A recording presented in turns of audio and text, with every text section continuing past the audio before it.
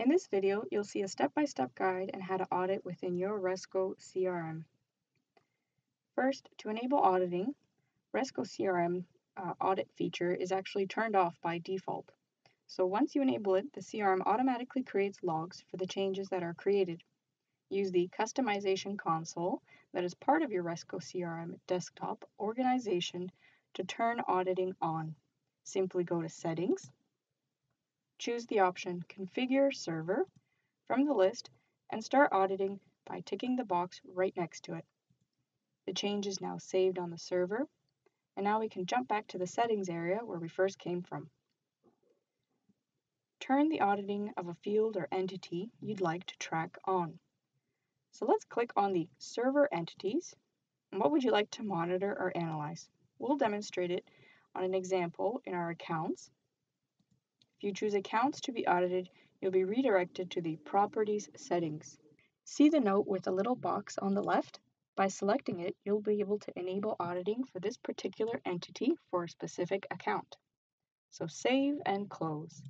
When the list is complete, the entities appear, and you can notice that the account audit is enabled. Go one step back to the General Settings area and select Auditing. Now we'll be able to monitor and analyze for whatever it is that we need by simply using a filter. So now that we're all set, we'll get a full view of the changes that have been made, and we'll utilize the filter to help us track only what really matters to us.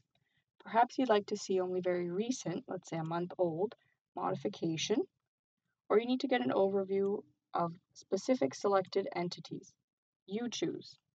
The auditing in Resco CRM lets you distinguish whether the change was made on a server or the mobile app, and also shows you who made it. This is a long list of other audit attributes Resco CRM enables for you to monitor. What type of an operation did each change stand for? Was it a change in particular, such as a record, a scheme or schema, a system, or even user access? You can create, update, or delete records. In changing your scheme or your schema of your Resco CRM organization, when you create, update, or delete any entity or any attribute, then you have a more complex operation or situation you can come from, a system one. That includes enabling and disabling audit entities, audit attributes, and audit organizations, and also deleting the audit log itself.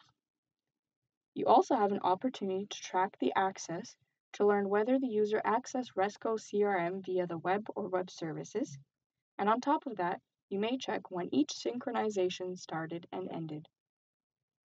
Filter the list not only according to an operation,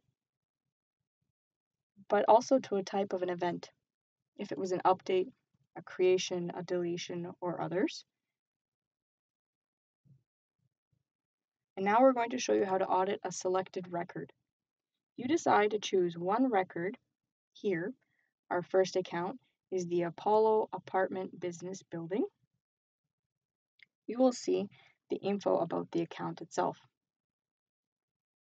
What if you just realized that the building is not in Chelsea but in Boston?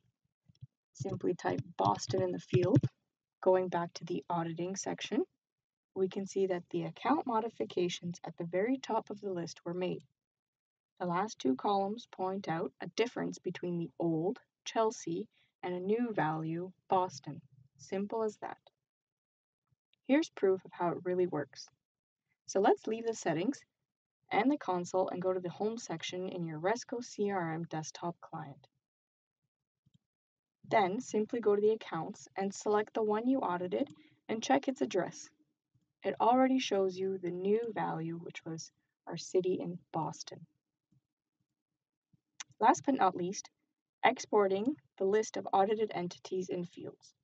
We're able to simply create a CSV file to have it all in one place by hitting the export button.